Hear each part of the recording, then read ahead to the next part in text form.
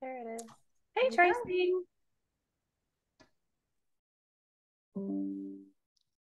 How are you doing? I'm good. It's Friday. Whew. Fridays are good for you, huh? They are. And we'll figure out how you do it. Is this on an every Friday schedule? People keep asking that, sort of, kind of. Probably I'll skip next Friday because I'll be on vacation. But I don't know. It depends. So my boyfriend has to work. So if he's working, then I might just do it. Do it. Do it. I'm a fan of like every week, then you just know it's the same set time. Yeah. And we usually close Friday at 12 anyway. Yeah. So doing it at this time is like, I don't usually have anything to do at this time unless the court makes me go to court, which is just, they don't respect my Friday afternoon off schedule, unfortunately. Okay, so there's 58 people so far. Oh, there's someone else. So we'll give it maybe like one more minute. Awesome.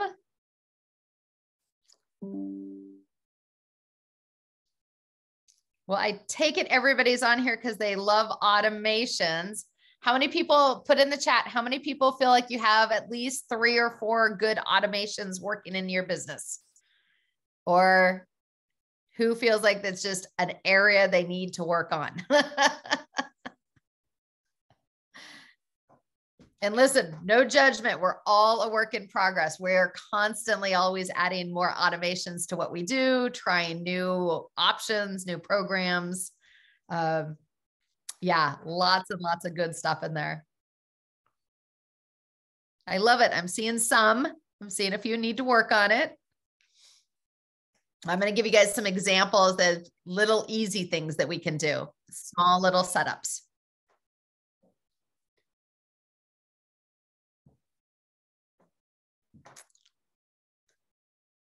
And Regina, the queen of automations, is always encouraging me to do even more. So it's all geared towards like how much nap time I can squeeze out of every day. Like that's my overall goal. Let's see. A few more. I want you all to know that Regina's nap time is sacred no matter what country she's in. We are in Paris together, and Regina's like, I'm out. It's time to go take a nap. It's afternoon. It was awesome. Well, I ate like a whole bunch of cheese too, so it wasn't my fault. I was so tired. All right, so we'll probably just go ahead and get started, and I'll just let people in. We've got about 80 people so far. Oh, I need to make you the host. Hold on. No, I could do it. I can. Oh, you can still share? Okay. Yep. Awesome. Well, welcome everyone. I am super excited that Regina is doing this, and we're kicking off series number 1. I hope she does it every Friday. And I plan to be in on some of them just to watch, because there's a ton of coaches out there that have great materials. So Regina, I tried to hit all the highlights there for you. Lawyer, traveler, hiker, systems lover, and NFL super fan. What else you got? Just professional napper. That's it. I love it. I love it. So you guys, when I was creating this quick little PowerPoint for everybody, we wanted to have some examples of some systems and such. I had to grab some pictures from Regina and I being in Paris together. We're going to be back there in September. I'm super excited. And it's always cool to get out of your own environment and see how other people do things and learn from other places in the world, because you know, getting out of your comfort zone and seeing things from a different perspective is a great way to see how well people do or how poorly people do. Like sometimes the wait staff in Paris aren't so polite and it's not a great customer experience. And other times it can be fabulous and you can learn a lot from it. So listen, life is an adventure. Get out there and experience life, and get in there and like sample and see and decide what you want to take back to your business and implement and do in your business. So anyways, I just thought I'd start off there. For those of you that don't know me, I'm Kristen David. I'm a lawyer by trade, ran my own law firm for 15 years practically, and then built it up and sold it. When I sold my law firm, my policies and procedures manuals were about an inch thick between all the different departments. And it was $100,000 negotiating point in the sale price of my business. It's what made my business turnkey. It's what allowed me to hire a paralegal and get them up to speed within 3 to 5 days. I'm a big systems lover. It's what gave me back my freedom from working 85 hours a week to back down to 35. It's what allows me to run a virtual company now and travel the world running my business. I literally just onboarded a new EA last week. And so this is the end of week 2, and she's already managing my emails and running everything for me. She's an amazing, amazing staffer from Get Staffed Up, and absolutely love Juanita, but I couldn't have onboarded her and gotten her so much depth without systems. So yes, part of the discussion today is about systems and how to automate it. So yes, I hear the chime thing. I don't know how to turn that off. Can someone tell me? I don't know if you can actually turn it off at this point, because sometimes it's got to be set up early on. But it definitely would be on your side, Regina. So you can see if you can, well, I keep going. No, I got it. Yeah, I can turn it off. Okay. I think, yeah, I turned it off. Sorry. Woo! See, we're all like, learn as you go, right? So listen, everybody, please, I love using the chat, having this interactive, but ask questions. So raise your hand or ask in the chat, and we'll try to get to your questions. We want this to be time well spent and valuable. So with that, Regina, let's jump in. I know we're going to talk about some automation opportunities. I'm going to talk some systems, some procedures. You've got an amazing Airtable example, and I want to make sure everybody leaves with some steps of where to get started. What else do you have that you want to make sure we cover today? Yeah, that's pretty much it. Okay. Awesome. So listen, everyone, building systems is what helps you create that client journey that you want them to have. So that automation and the just step-by-step going through, think of it as a bunch of arrows. One leads to the next, one leads to the next. Sometimes kind of like this black curly Q one, it doesn't always go as planned. That's okay. Those are opportunities for improvement. Because listen, every now and then you get a client in that it just goes a little sideways. Trust me, I did legal malpractice defense. I get it. Not every client is going to be as smooth of a journey, but we want to build so that 90% of your clients are a nice, smooth journey through. So I'm going to kind of talk about a little bit of different opportunities for automating your client communications. From intake, that's when you first get the client in and they call your office or they do an online form.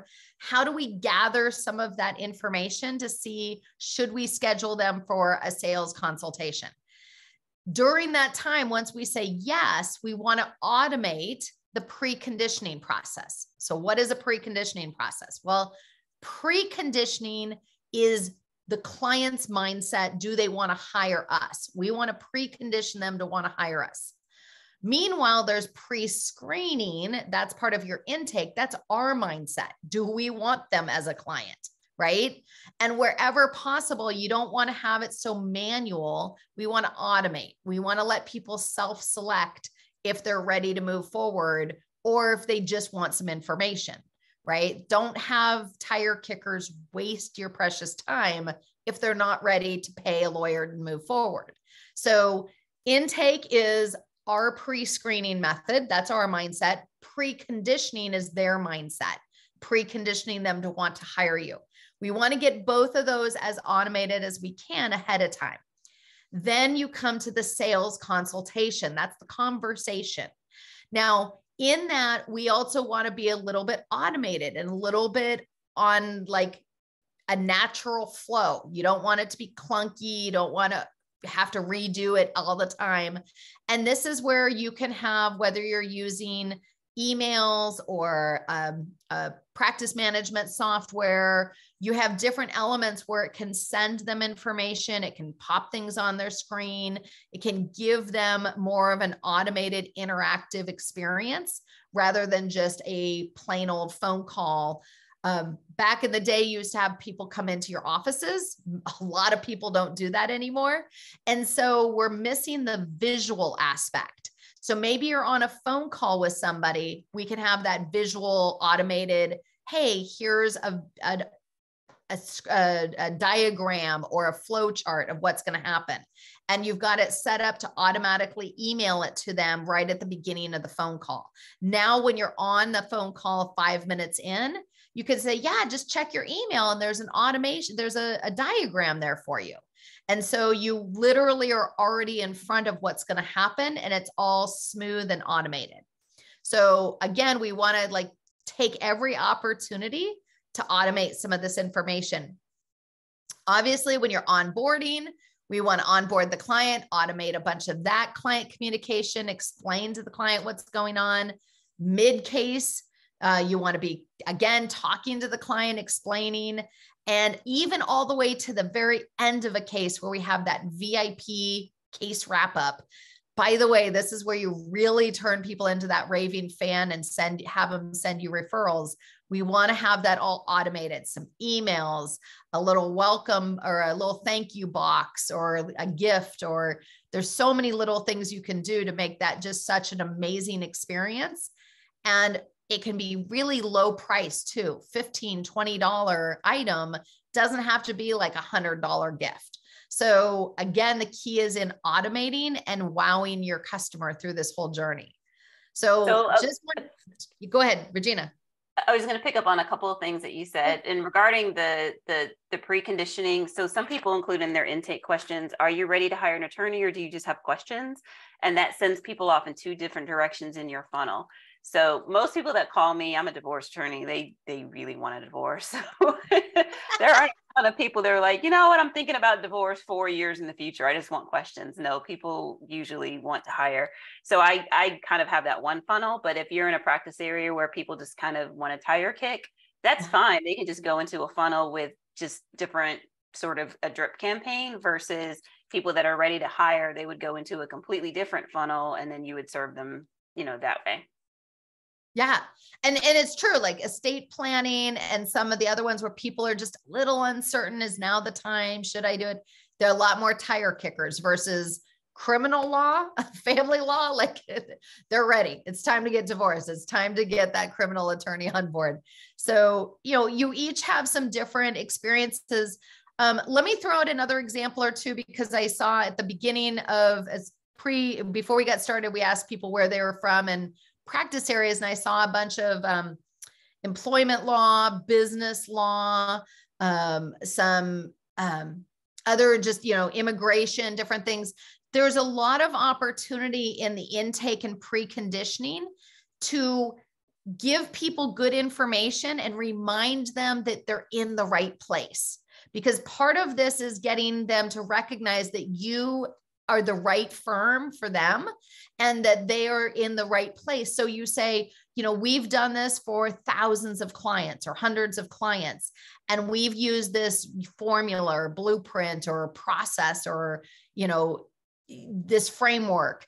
And you're telling the story that you know this stuff, like you are the right fit for them. So in that automated preconditioning, you're literally getting in front of some of their objections that they might ask later on.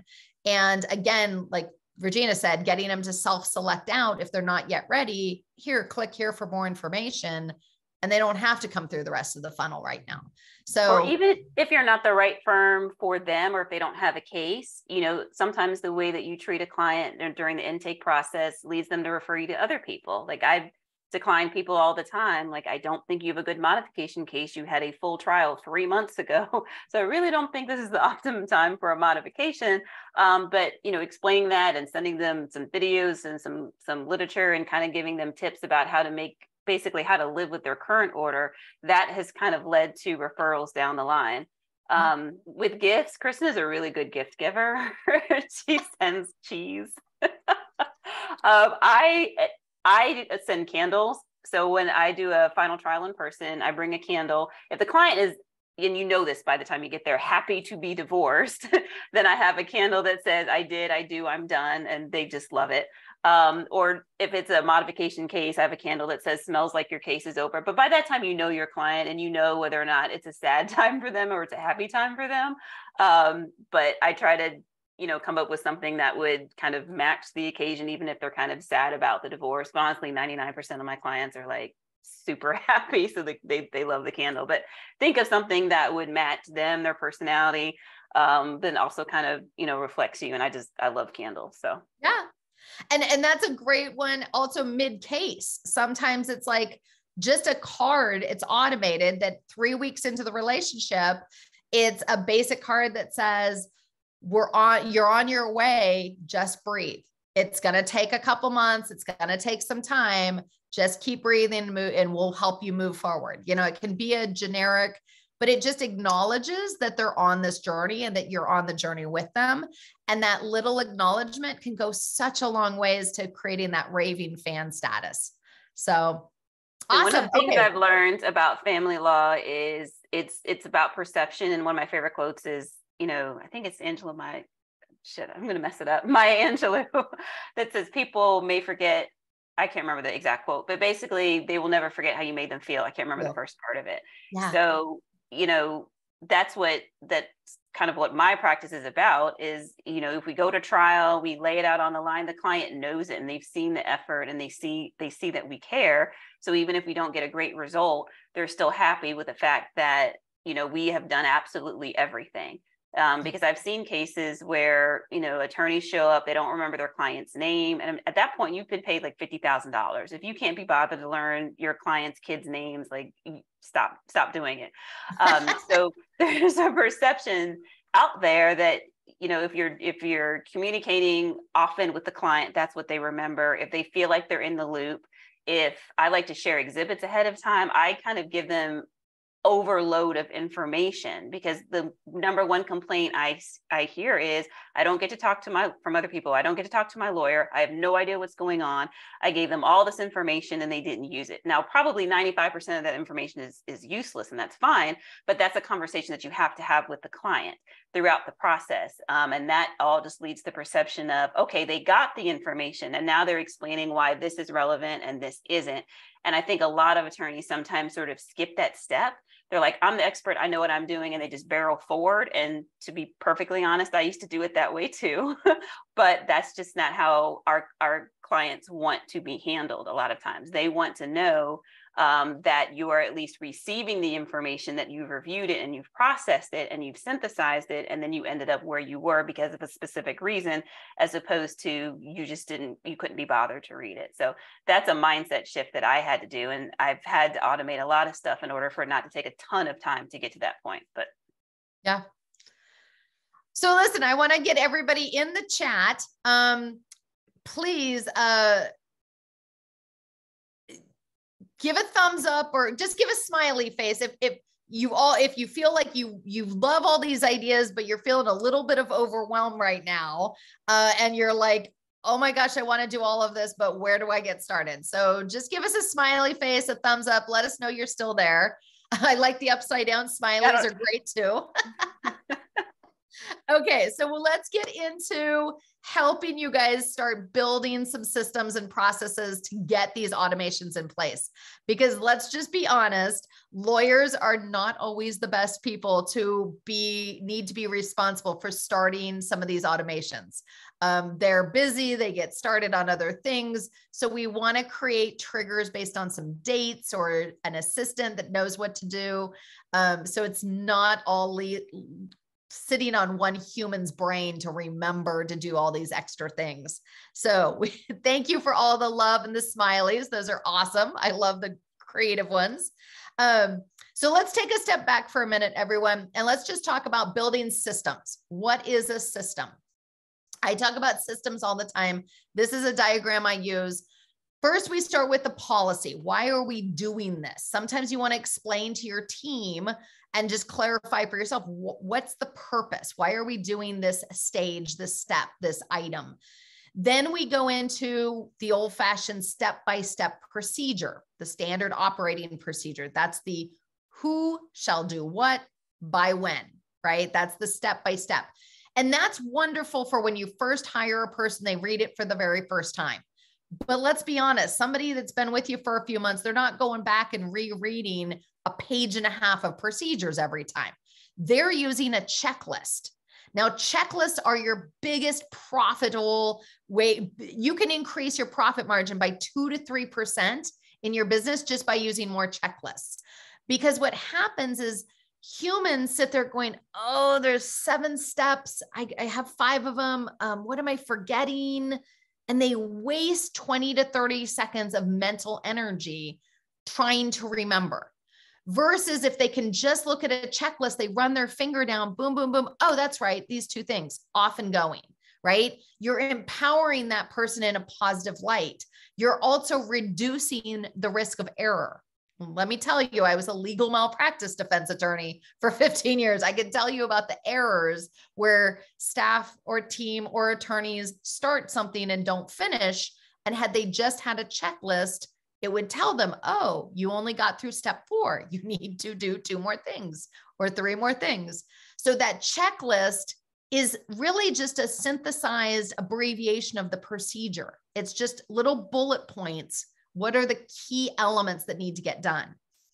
Now, today's day and age, you've got a lot of people that learn by video. They're very visual learners. I'm a visual learner.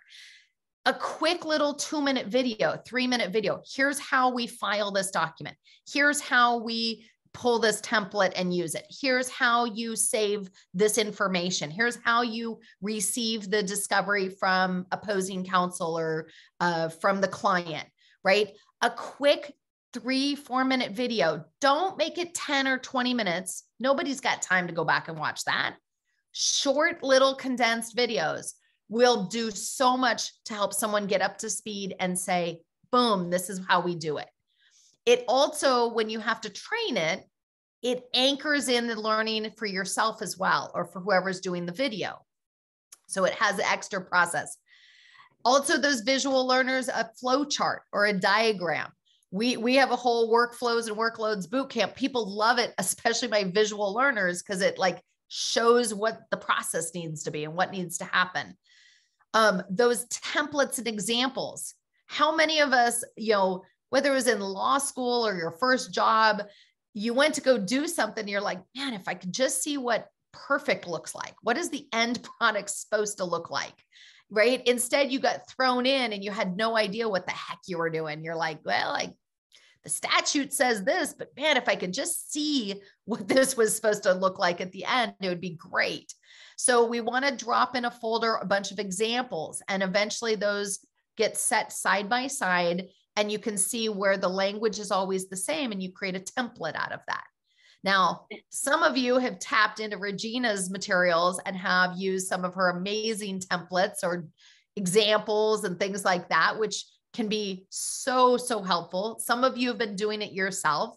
Some of you are sitting there thinking, eek, I need to work on this part. And no judgment, we're all work in progress, but this is where I want you all thinking about how can you better build out your systems and organize yourself.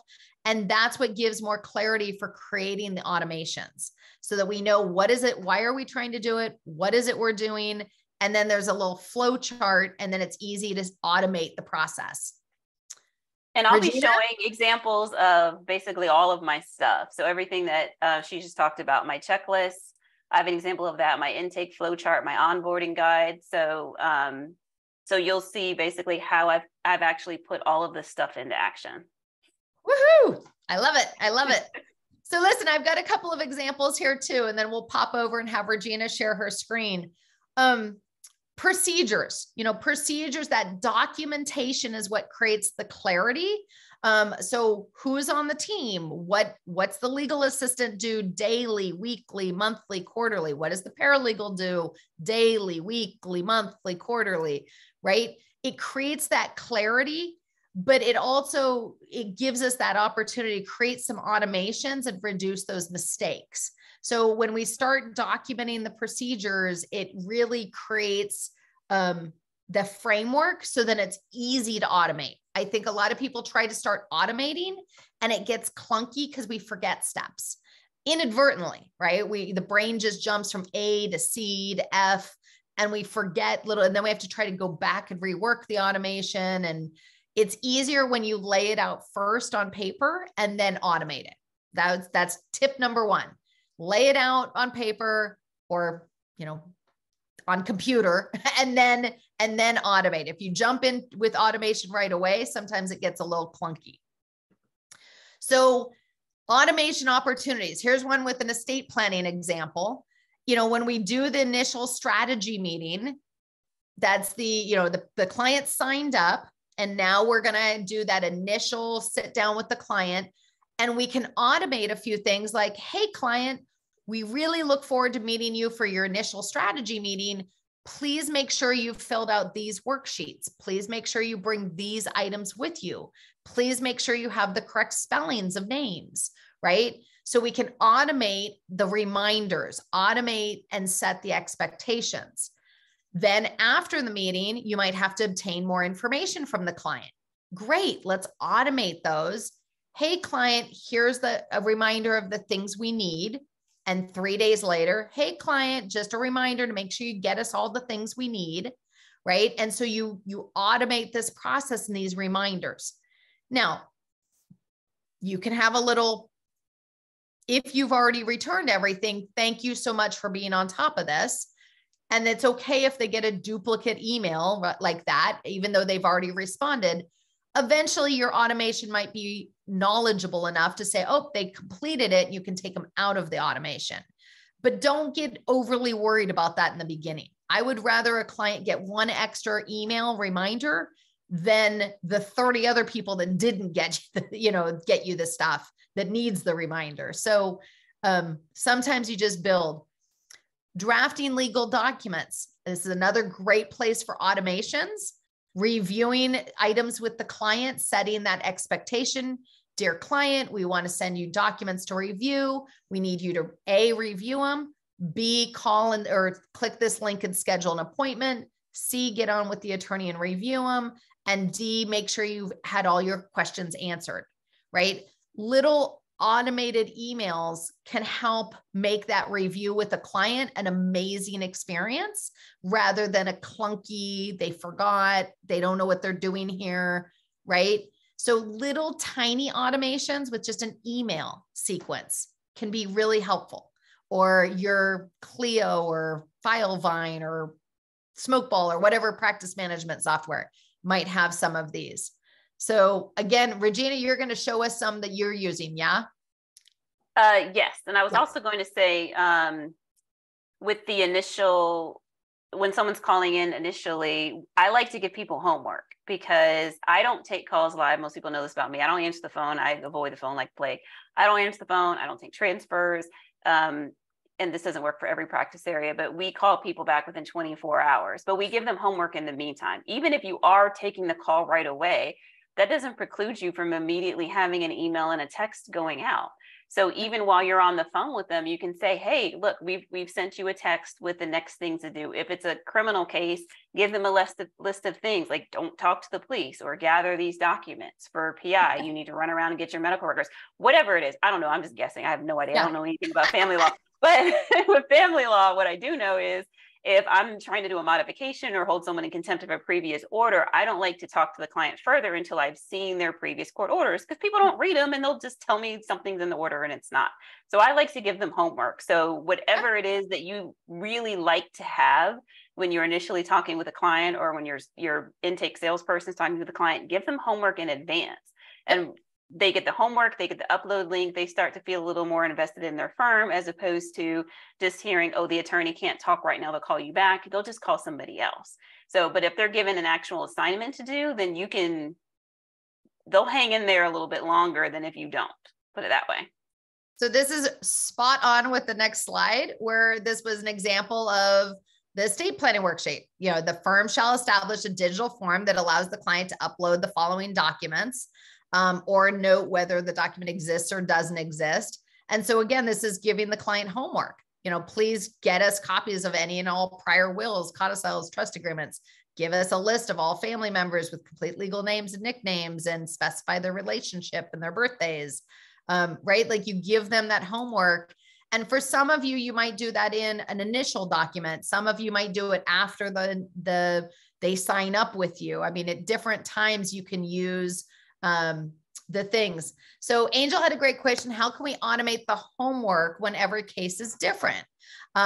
So again, you might have 3 or 4 estate planning - single person, right? And we might have a better name for that so that it's a clue to us which one is which.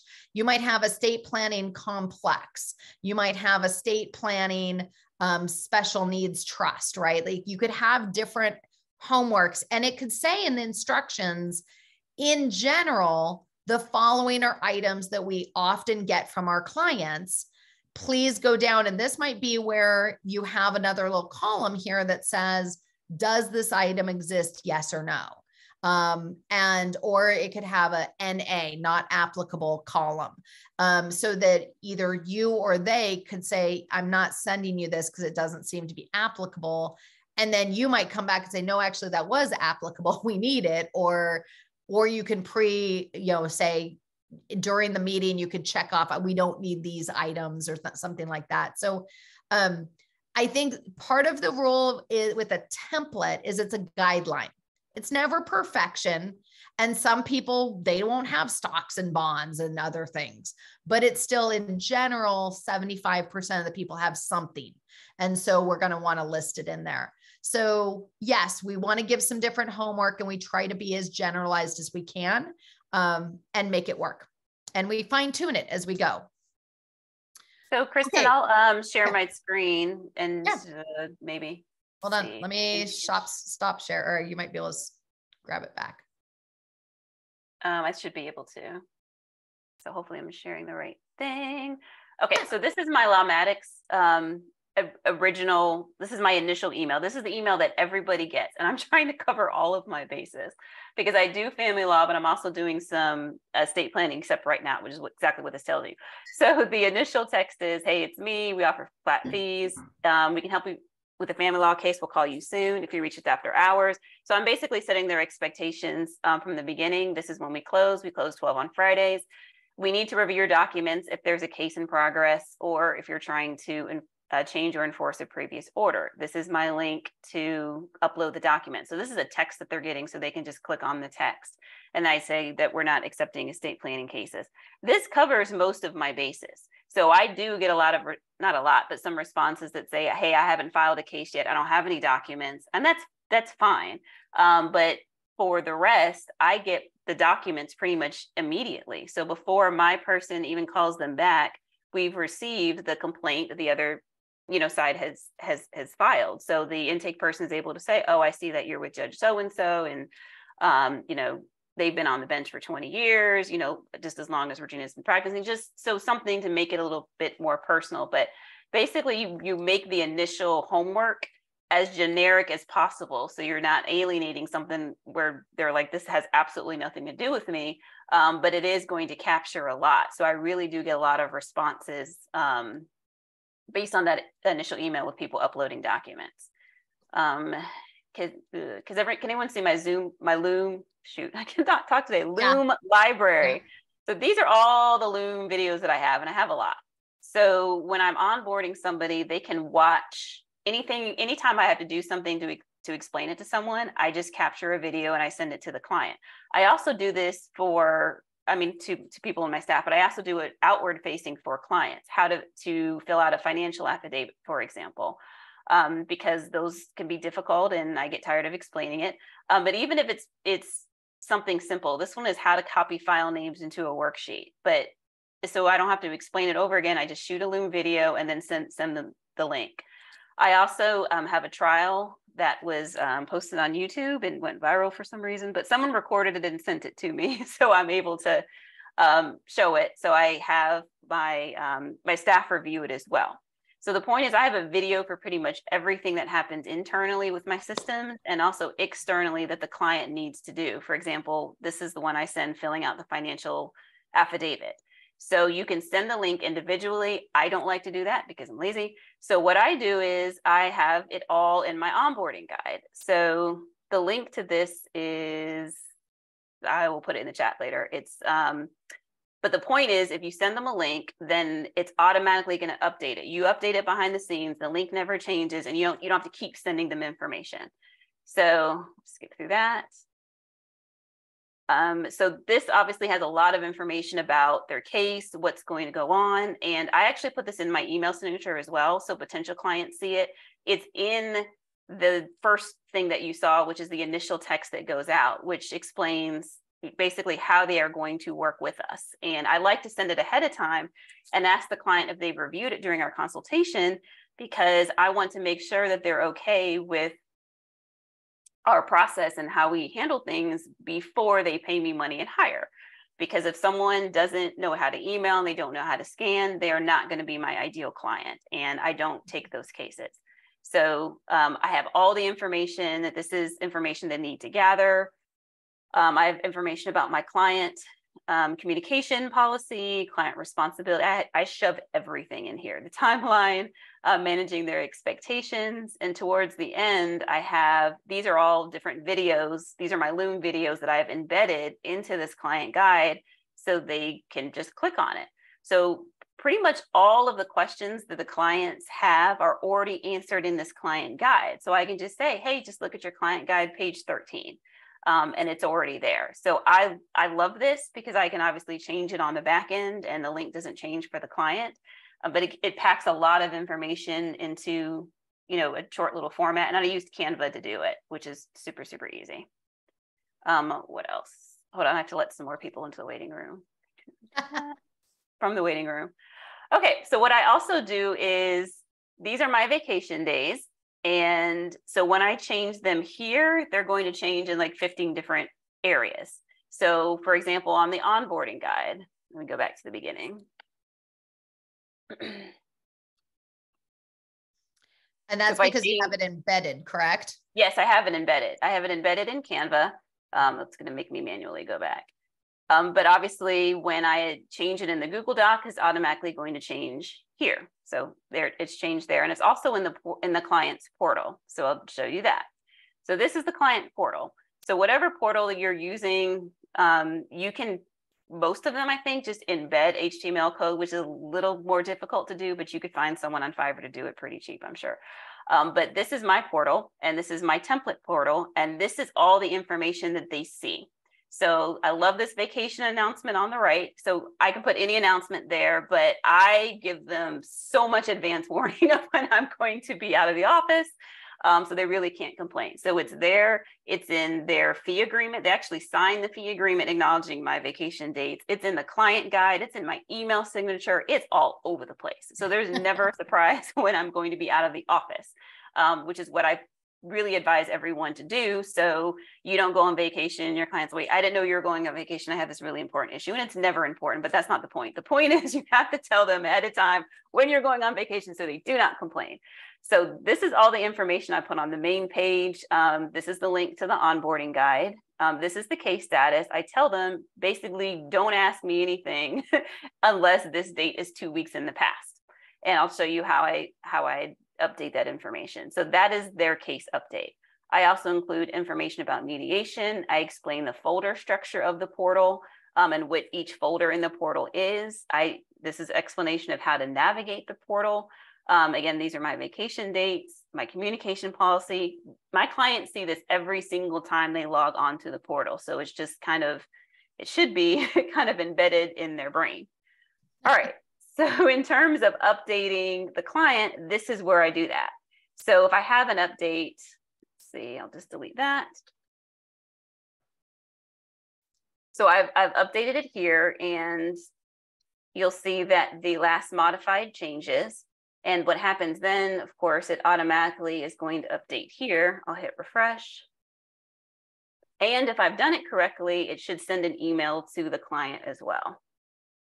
So when I update it on my end internally, then I don't have to do anything externally in order for the client to see it. And you can see that it's automatically updated. Now let's see if the email went out. Oh, there it is. Perfect.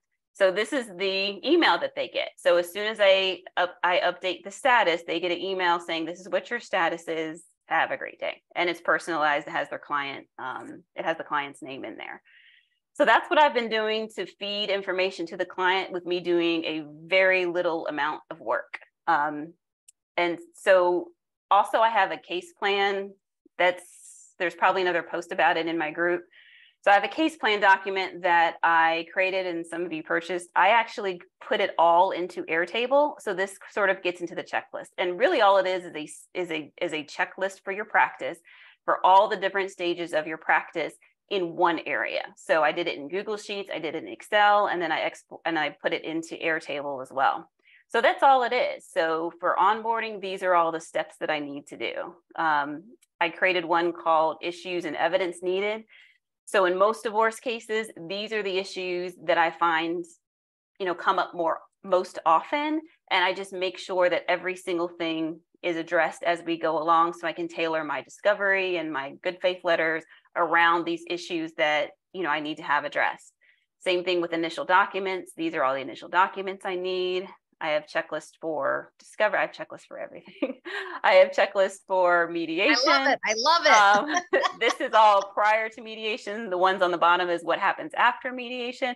And I show the clients all this stuff too. Actually, one of the things I learned in Paris is making perfume is way more complicated than I thought. Those people have master's degrees and PhDs. And I just thought people just mixed fragrances together and it just wasn't a big deal. It's a big deal. And I feel like sometimes we hide the making of the sausage from the client when we shouldn't. So I kind of like to go through all of these things with the client and say, these are all of the issues that, we've identified and that we are working on. Is there anything else? Because of course, there's going to be some extra issues. There are going to be some outliers, but these base sort of checklists are going to work for the majority of your cases. And then of course, I have a trial prep checklist and I can assign it to anybody. And then when it's done, I can see when it's done. So you can do this on paper. You can do this in Clio, any of your practice management systems, you can shove this in. I just happen to be using Airtable to do that. So that's that. Awesome. Like I said, everyone, Regina's like the systems queen. I love it. Talking my language. It's like talking my love language.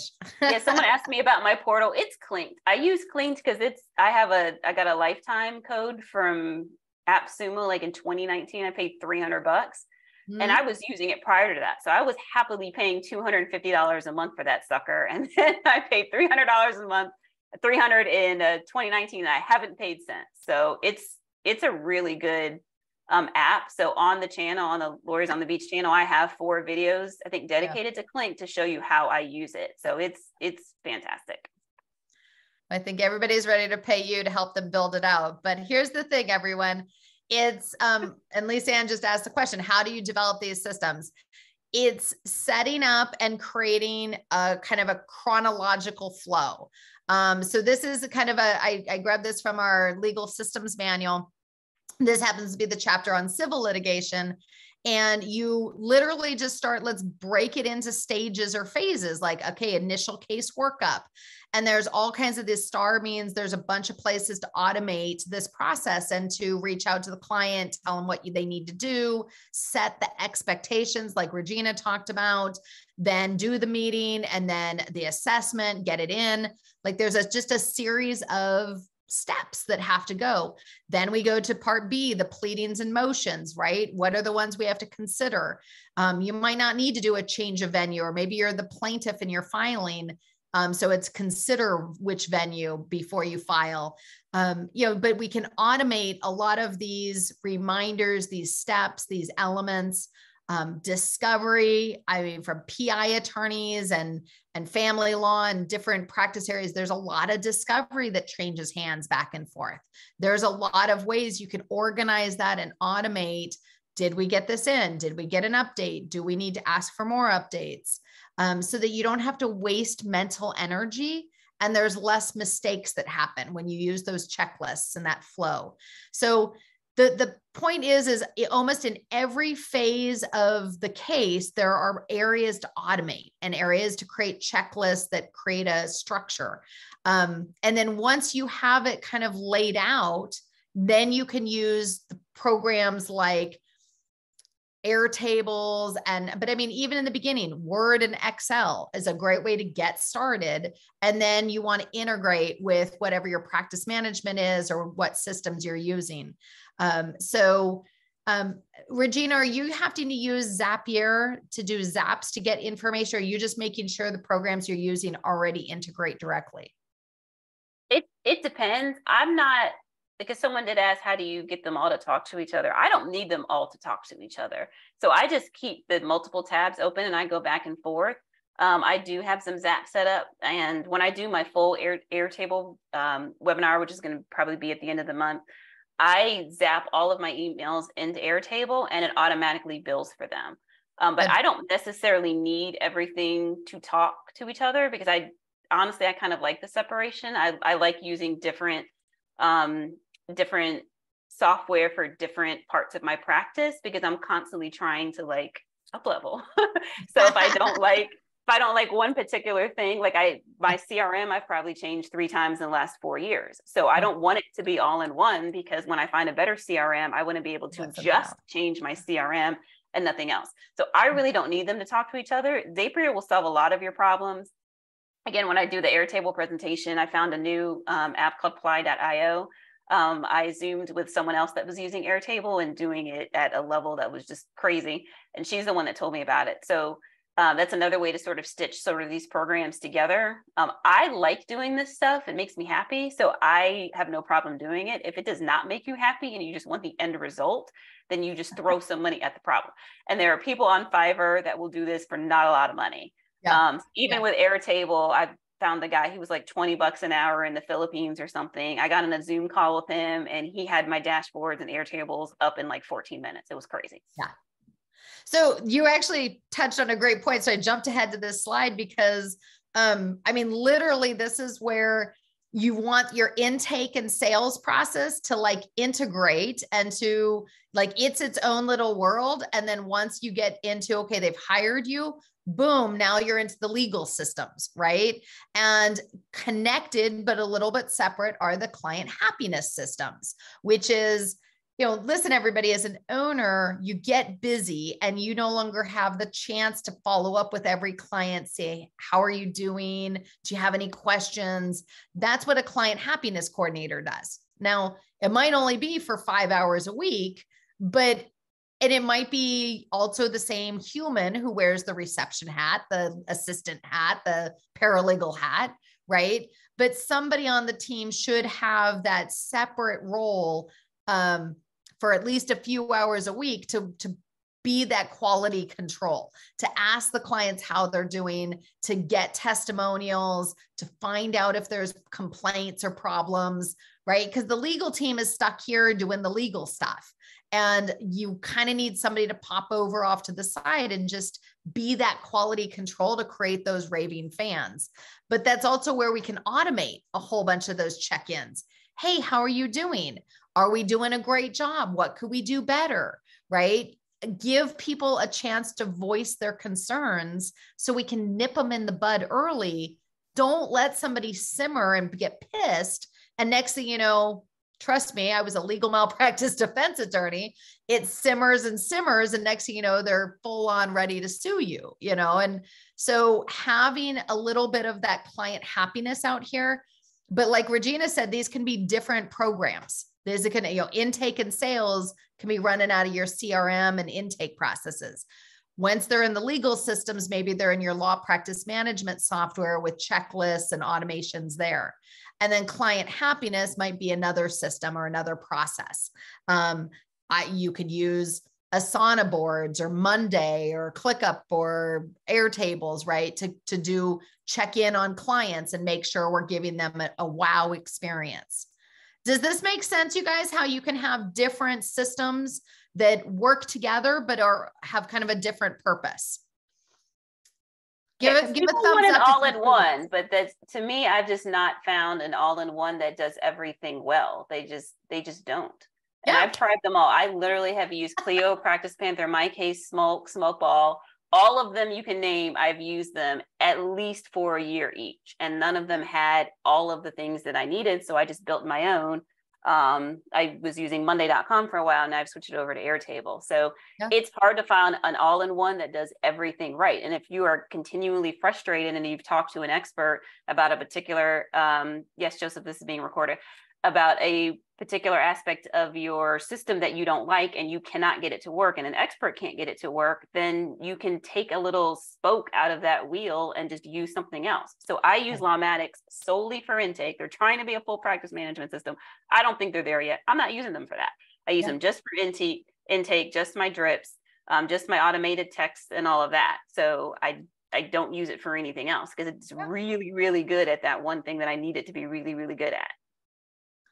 And that's what this is about, everybody, is that you have different systems, different elements, and they're going to evolve and change. And, you know, programs, some of them get better and they listen and they improve it. Some of them don't. You find something else. And so don't get so stuck in the mud that you feel like it has to be perfect or only one way.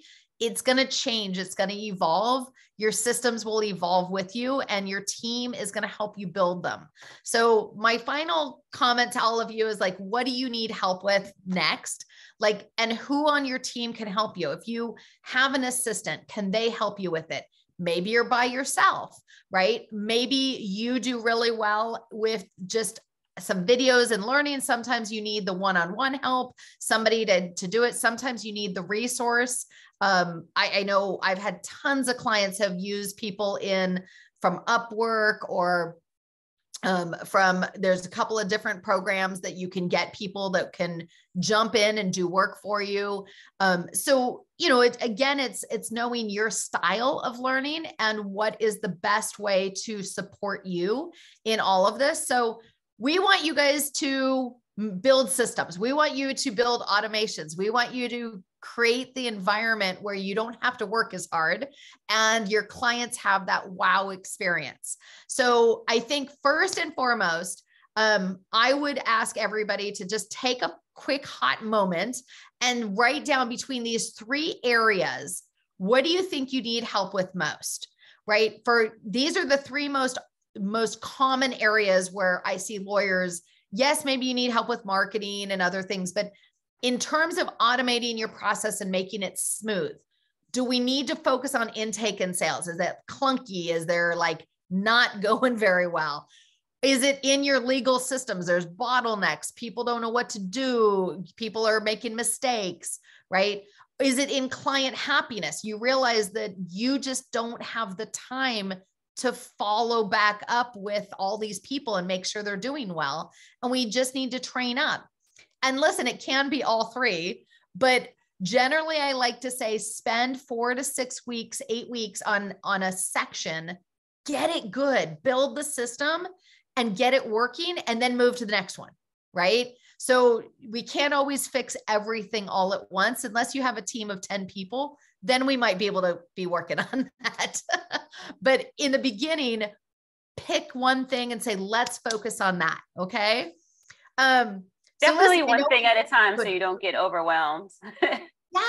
Yeah. So I want to jump in with a couple of opportunities.